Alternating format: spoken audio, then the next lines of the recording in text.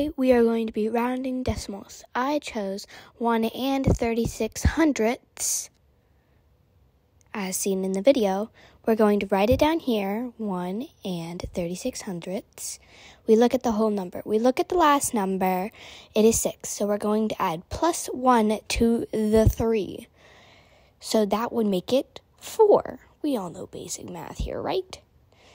And that would create it 0.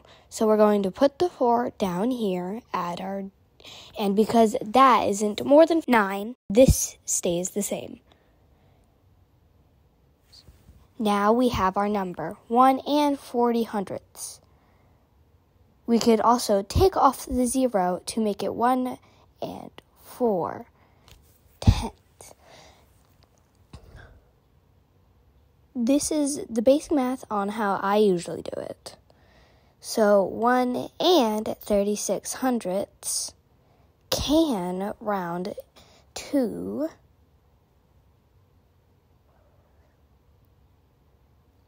1 and 40 hundredths.